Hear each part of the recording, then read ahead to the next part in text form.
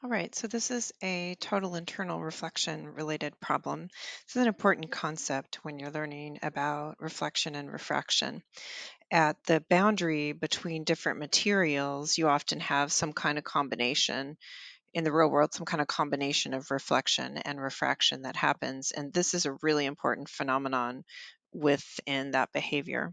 So, what they're telling us here is that we have a piece of plastic in air, and the critical angle of that at that boundary, right, is known to be 37.3 degrees. So, that's great information right there. And then the question's asking, will the critical angle be different if we take the plastic and we immerse it in water? And if so, let's calculate that. They give us some values for the n value of air and water there.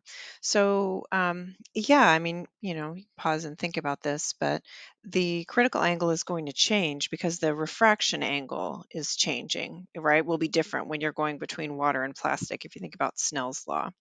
So let's just first consider the air plastic case and see what information we can extract from that. So what we're told is the critical angle in the air plastic case. So we'll start there. We're told that the critical angle is equal to 37.3 degrees. And I want you to have in your mind what's going on here, right? When we say critical angle, we're talking about the angle at which light will be approaching the air, right? It approaches the faster medium is how I think about it. So light is coming through the plastic, approaching the plastic air interface, and is refracted away from the surface normal because it's moving into a faster material, right? A faster medium. And this, what we call total internal reflection, happens when that refracted angle is 90 degrees. And what I haven't drawn in here yet, but I'm going to draw right now, is the reflected ray then. So what this means is that you have, instead of having any refraction here that happens because my refracted angle is at 90, I have what we then call total internal reflection. So I have this reflected ray. This follows the law of reflection, obviously. So this is at the critical angle there as well. So this is the critical angle case, and any angle larger than that will also achieve this condition. Okay. So this information, knowing this angle here, helps me to be able to figure out the n value for the plastic because we're given the air and the water, but not the plastic. But now that I know the critical angle, I can find that, and I can just apply Snell's law here, right? The n value for plastic times the sine of the critical angle is equal to the n value for air, which is my other medium, times the sine of 90 degrees. So I know often in the book there's like a special equation for total internal reflection, but you don't need any kind of special equation for that, right?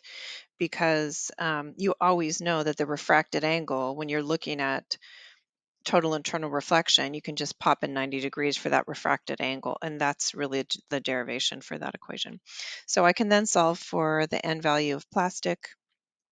It's going to be the n value of air divided by the sine of the critical angle, and that gives me my 1 over the sine of 37.3 that was given.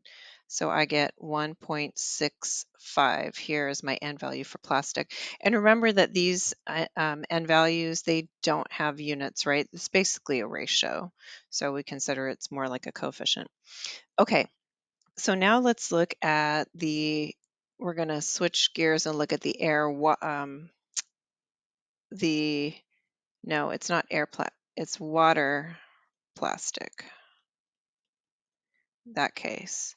And I want to know what the critical angle, I'll call this theta C prime since it's a different critical angle. What is that? So it's basically the same kind of diagram as above, right? We're considering what is the new critical angle for that case. So let's look at our Snell's law equation. What would that look like here? N value for plastic times sine of this new critical angle equals the n value for water times sine of, again, 90 degrees. That is what describes something as total internal reflection. So the sine value for my new critical angle is then going to be equal to the ratio of N water and N plastic, if I solve for that there. So the angle, that's what's being asked for here, is just going to be the arc sine of that ratio. And whenever I'm looking at an argument of a sine or cosine function, too, I know that the argument of a sine or cosine function needs to be in radians or degrees, right?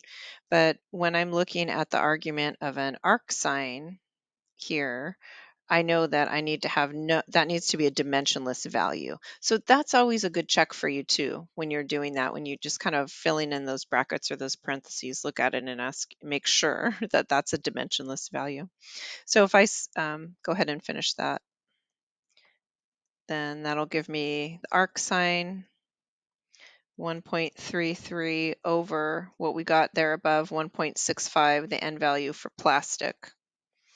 And that results in degrees at 53.7 degrees. So that's my new critical angle for the water plastic interface.